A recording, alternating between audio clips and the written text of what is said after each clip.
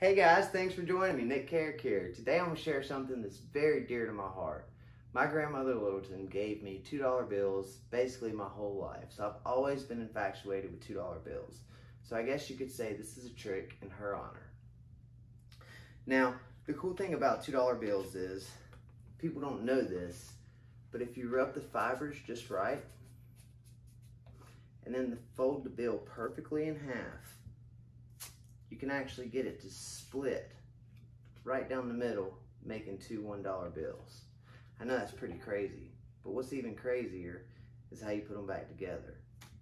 Just like that, two bills become one, and that's why I love $2 bills. Let me know what you collected when you were a kid. Have a great day.